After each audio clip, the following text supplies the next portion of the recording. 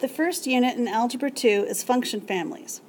You have to be able to identify if a function is linear or a line, if a function is an absolute value or a V-shaped, or if the function is a quadratic. This is also called a parabola. Its shape is parabolic. This is a linear function. In addition to identifying the family of the function, you have to know what the domain and range are. Domain is given by the x values on the graph. This graph goes to the left forever and to the right forever, so its domain is all real numbers. The double lines on the capital R are the symbol mathematically for real numbers. If you look at the same graph, but you look at this graph from bottom to top, as if you were climbing up a ladder, this graph rises up forever, and it also goes down forever, so its range is also all real numbers. The next function you have to identify is an absolute value function.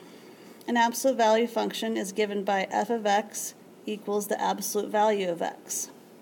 Now, if I were the person standing on the x-axis, walking to the left or walking to the right, the graph goes on forever. So the domain of an absolute value function is given by all real numbers. But if I were the person on the ladder trying to figure out the range, as I start climbing up the graph doesn't actually start till right there at y equals 0. So the range is given by y is greater than or equal to 0. This is a quadratic function. Its equation is given by f of x equals x squared. It's also called a parabola. And its shape is considered parabolic. Once again, if you were going along the x-axis, walking to the left or walking to the right, the graph goes on forever.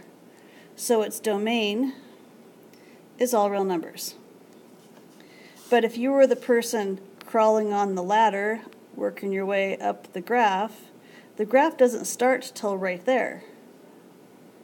And it goes up forever.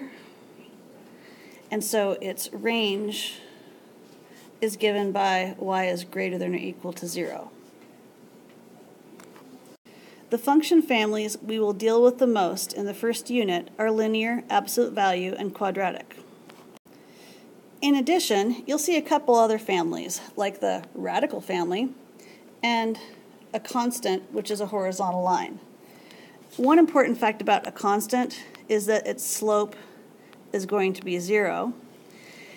An important fact about the radical function is it only has positive values because the absolute value is defined as the positive answers that solve the problem. For example, if you had took the square root of 25, you would only have positive 5 for an answer. You would not also have negative 5. Most of the questions on your unit quiz and on your unit test will be about transformations. The first transformation we're going to look at is a vertical shift. So I'm going to start with the function family, f of x equals x. That's a linear function. And the linear function f of x equals x is this line. If I were to change that function and I were to take the f of x function and add 3 to it and get a new function, g of x is equal to x plus 3, then what would happen to the graph is this 3 that's after the x would move the entire graph up 3. It would start at 3, it would have the same slope, it would be going in the same direction. The only thing that happens is if you add a number after the x value, it can move it up if it's positive, it can move it down if it's negative. Here's another example of a vertical shift. If I were to take the parabolic function, f of x equals x squared, and shift it down 4, my new function, g of x, the point here would go down to -4, the point here at 1 would go down 4, the point here would go down 4, and your new function, g of x, would be the same as the original function, just moved down 4. This function right here is called the parent function, and the function down here is called the transformation. Another word for a vertical shift is called a translation, and you are welcome to use either vocabulary on your quiz. The second main type of transformation is also considered a translation, but it's a translation that moves a graph to the left or to the right. This is easier to look at with absolute value and functions and parabolas, so we'll take a look at the function f of x equals the absolute value of x. This is V-shaped. It goes through 0, 0, and 1, 1, and 2, 2. And I kind of think of it like this. Absolute value means it has to be positive. So here I'm flying along. I get to 0, I'm like, ouch, I can't be negative, and I just bounce right back up and go in the positive direction. Now, if I were to transform this function by putting a number inside with x, so let's say I wanted to find the function g of x given by the function f of x minus 2. So I'm going to take the x minus 2 and substitute it in where the x is. So my g function is going to be the absolute value of x minus 2. Now this is a little bit tricky because if the number is inside, it always does the opposite of what you might think. Or how I think about it is I look right here and I ask myself what value would make that equal to 0. The value that would make that equal to 0 is a positive 2. So I take this vertex and I shift it to the right 2 and I draw the same graph. Again, translations left or right are a little bit harder because what you're thinking about is what would make it equal to 0, because what would make it equal to 0 is how far it moves left or right. Another common transformation is a vertical shrink or a vertical stretch. So let's take a simple line like y equals x. And if I take this line and let's say I wanted to shrink it. Shrink it would be like pushing down on it from above. And the line might get lower. So I'm going to make a lower line.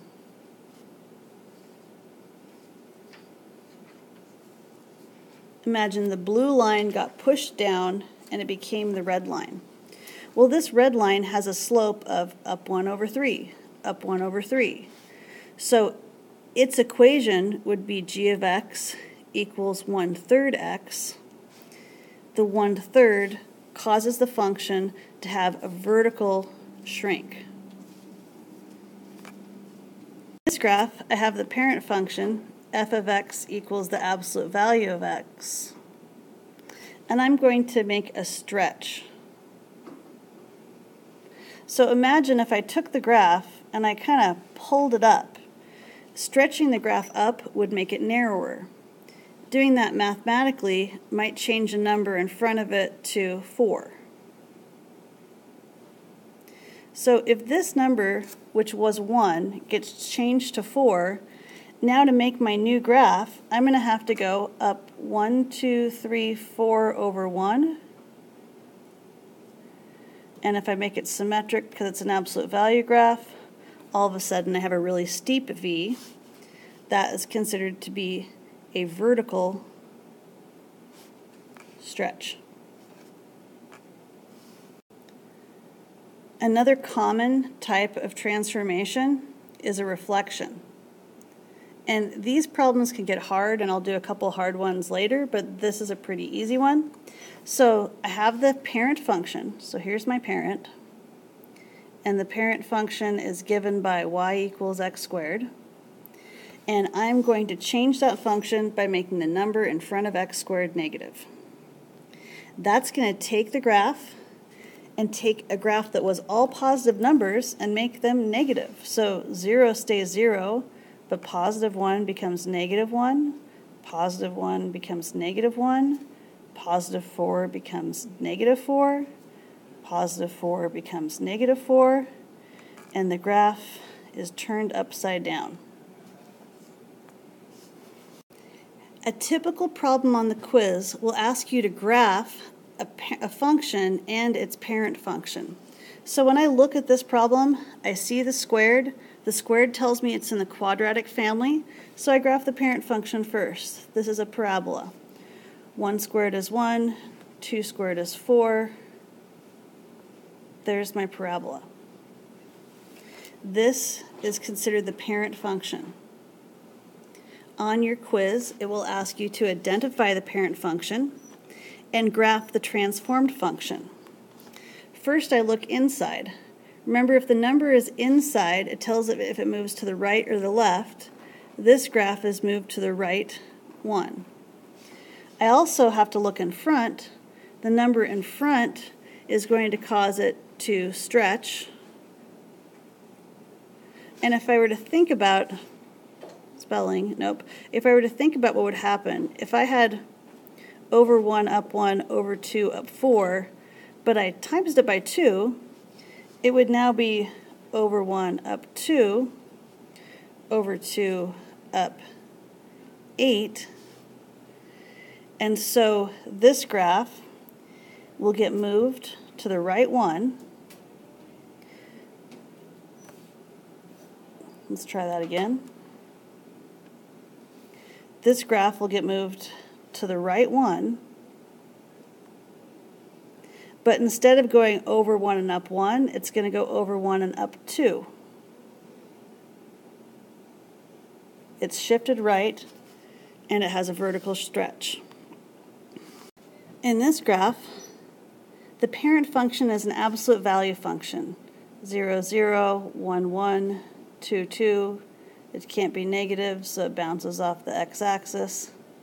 It looks like this. Here's the parent function.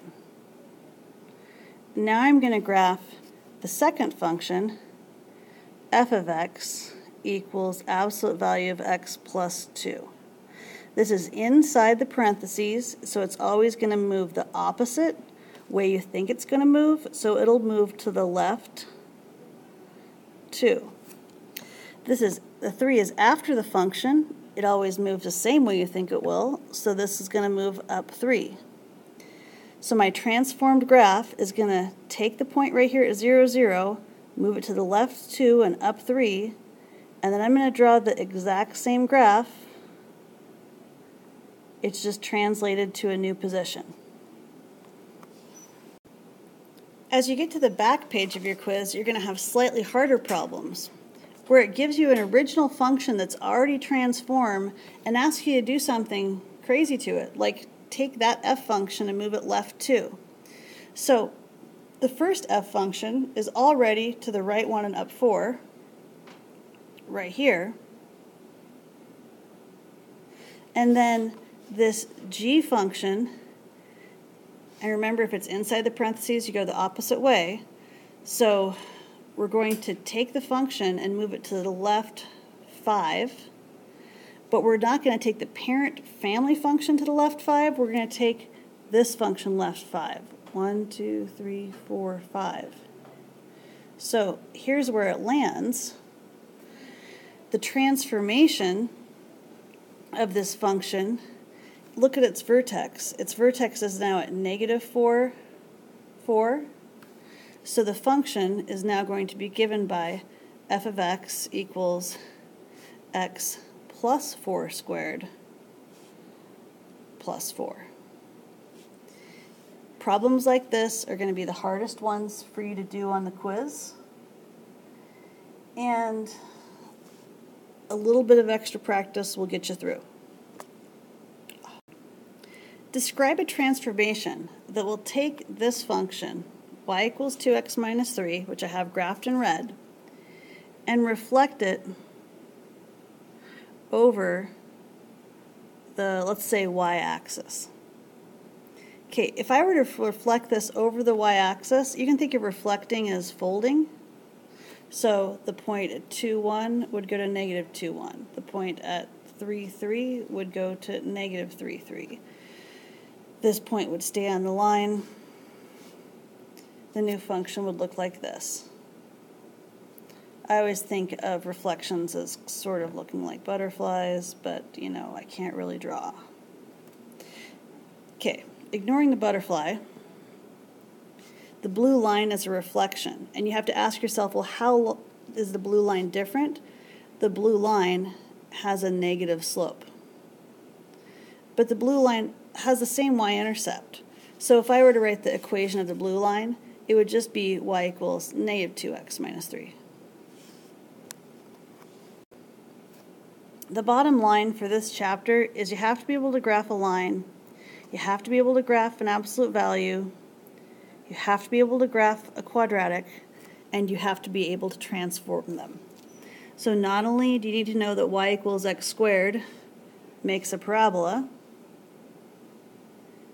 but you also have to know that changing the number in front of x squared